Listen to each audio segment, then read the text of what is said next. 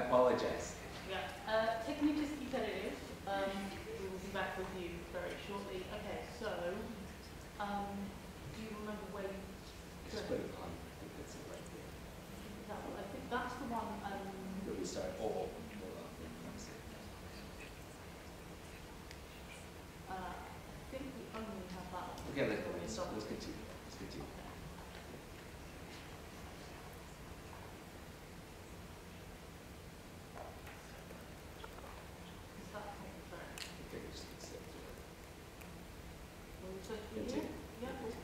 Okay, so let's take a look at some of the data from 1974 to 1996. If we look at Norway, where there was 92% coverage of the vaccine that protects you against pertussis, you see a reduction. In neighboring Sweden, there was no DTP coverage because of an active anti-vax movement. You see an increase in pertussis, which is and was a major killer of children in the past. In Spain and Portugal, you see that Spain has 88% coverage that started and so it declined the rates of pertussis, whereas Portugal has had a 93% coverage, a 5-dose schedule, and it's maintained itself at close to 0 incidence of pertussis. If we look at this situation with Sweden, we see that Sweden had a high rate of pertussis until the DTP vaccine was introduced, and then there was a decline. And then there was a massive increase in the anti-vax movement, where people were opposed to having their children vaccinated with this particular vaccine, and suddenly you see an increase following. In this particular situation in Japan, you see the same situation where the DTP was introduced in 1947.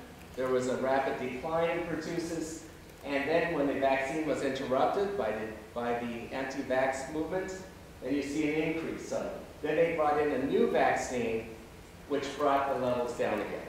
So every time we had the anti-vax movement showing effectiveness and success in reaching the population, we see a decline in vaccinations and an increase in the diseases those vaccinations were designed to protect.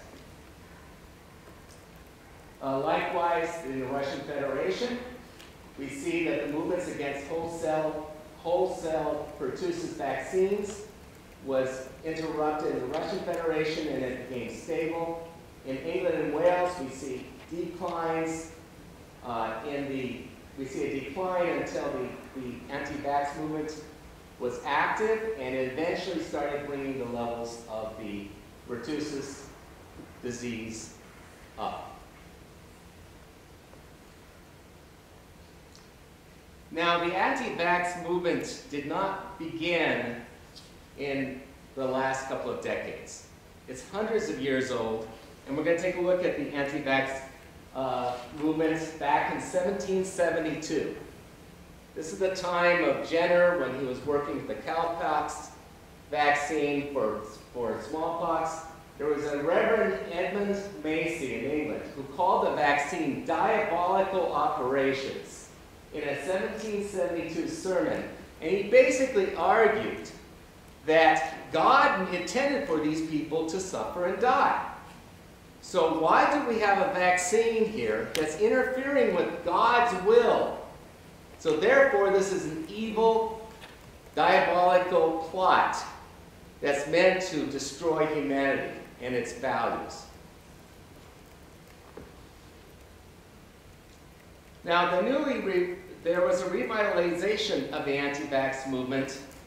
Now, this has always been at a low level. We've always had a small percent of people who have always opposed vaccines, but we've never had a serious problem. And occasionally, when the anti-vax movement was increasing, we typically would have an outbreak or an epidemic that people became afraid, and then everybody supported vaccine programs. You had a sudden increase in the vaccine program support. However, when there is no disease there, when the levels are very, very low, and people don't see the disease, that is being protected, that the children are protected from by these vaccines, then you often don't have that kind of support. Now, there's a man named Andrew Wakefield, and anybody who knows anything about the vaccine movements in the world, you know about Andrew Wakefield. He's a former British doctor in 1998 who, in Lancet, one of the top journals in the world in the medical field, he had a research article that claimed that 12 cases of autism demonstrated that autistic symptoms followed MMR vaccination, and suggested that the vaccine was causing autism. You may have heard that in the anti-vax movement, that autism is caused by vaccines. It so happens that this was retracted in 2010 following an investigation. He actually fabricated a number of those cases. He reported them incorrectly, and he was actually lost his license to practice medicine, not only because of the fabrication in the publication, but because he was also because of dishonesty in his practice and abuse of developmentally delayed children, having experimentation on them with new and very invasive medical procedures. So he lost his medical license. Lancet retracted the article because it was not scientifically based. Many of his co-authors condemned it because they realized that there's a lot of fabrication in the paper. And yet today, many people are still concerned about autism being caused by the MMR, the measles, mumps, rubella vaccine.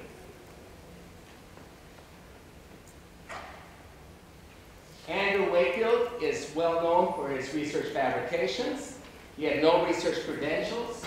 There was a conflict of interest in his research. The reason he published this paper in the first place is that he was working with a lawyer who was suing the vaccine companies for this child that had developed autism as a result of the vaccine, supposedly. There was no evidence for that, so he created this paper, published the paper, so he could show that there's evidence to win the case, and so he would gain a substantial amount of money.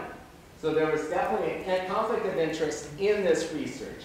And there was malpractice in his medical practice, and he was still yet the impetus for the modern anti-vax movements. He was struck off the UK medical registry because he abused his position of trust, quote unquote, and brought the medical profession into disrepute in the studies he carried out.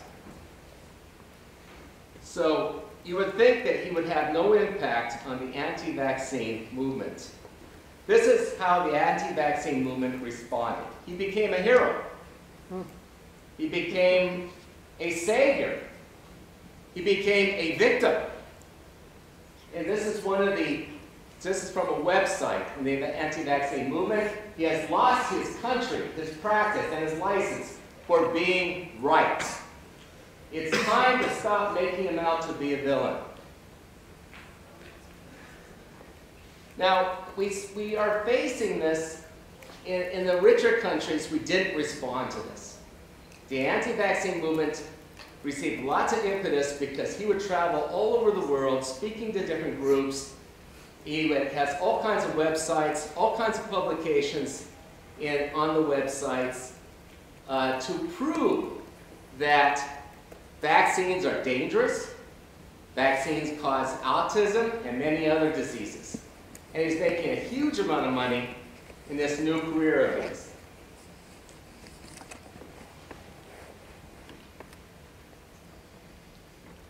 We can see that he even has invitations to very important places and associations that give him higher status in some countries like the United States among some circles. You can see that he regains a lot of support wherever he flies. You can just read the signs here: governed by medical corruption, scapegoat. He receives a lot of attention and a lot of support, and suddenly the anti-vax movement has received a huge amount of impetus in the richer countries, and now it's starting to spill over into the poor countries, into the medium income countries, because of this, because of the websites that are available to everyone. So the anti-vax movement is based on a number of misconceptions. It's easily accessible in all major languages on the internet. It appeals both emotionally and intellectually to the average person and to physicians as well. It establishes credibility, establishes rapport. It plays on the fear for children's safety. It tells horror stories, stories that we cannot confirm. Once you start investigating the stories, they seem to disappear. It provides scientific evidence, quote unquote, against vaccines and multivalent vaccines, in particular, vaccines that are actually produced to protect you from many different diseases. It plays on conspiracy theories by the big pharmacological companies, the government, and it softens persuasion by supporting safe vaccines. So sometimes, instead of coming out and saying, I'm against vaccines, they say, we're for safe vaccines, but none of the present vaccines are safe. We want